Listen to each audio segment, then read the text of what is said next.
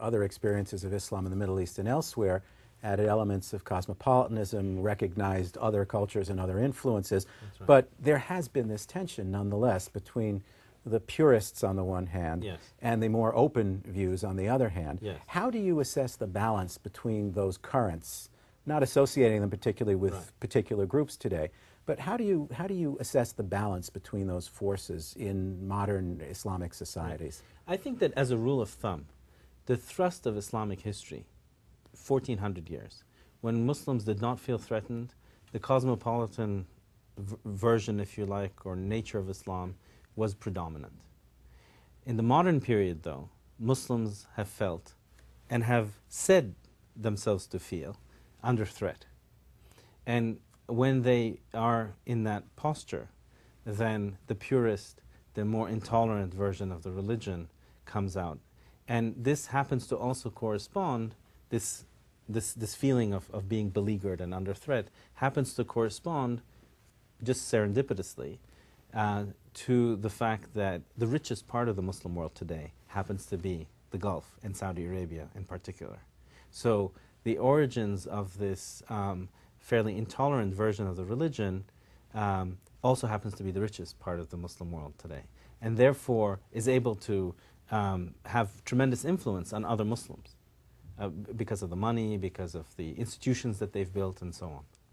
One of the things that's so interesting in looking at your work and the work of other scholars on these issues is there is this extraordinarily vital ongoing debate within the Muslim world, conducted in Arabic and other Muslim languages, which in a pre-9/11 world I don't think we were paying much attention to as a society.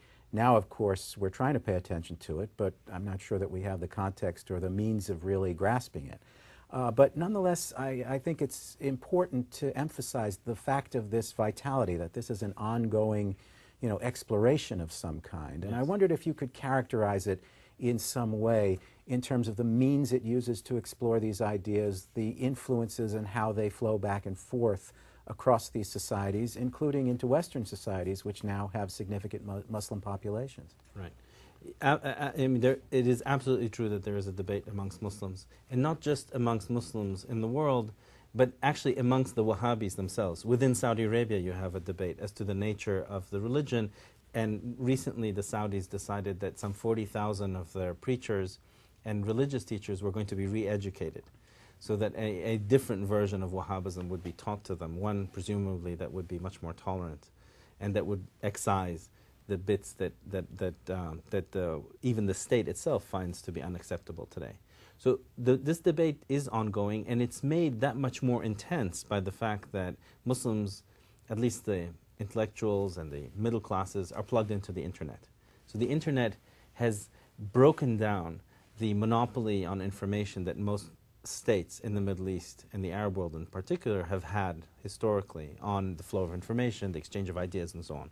So you have a very vibrant debate between many different kinds of Muslims: Sufis, liberals, jihadis, Salafis of various kinds, even people who are traditionalists. And you find this, the most vibrancy takes place, in internet postings on various websites and various publications that can be downloaded off the internet. Now, the Western diaspora of Muslims, that the Muslims in the West are certainly reading a lot of this stuff. Much of it is being translated as well into various European languages, and is being influenced. But we don't have an accurate sense of what the internet has done and is doing to the balance of views, and whether one particular version of the religion is trumping another or not. So it is a period of great flux, and one in which I think increasingly as a result of 9/11, because Arab states have decided that this version that al-Qaeda adheres to is unacceptable. It's both unacceptable in terms of the relationship between Muslims and the West, but it's also unacceptable domestically. Because you have to remember that al-Qaeda has attacked, or al-Qaeda-like people have attacked other Muslims within Muslim societies. So once those states, and those states are not to be, they're not negligible in terms of their power and their influence.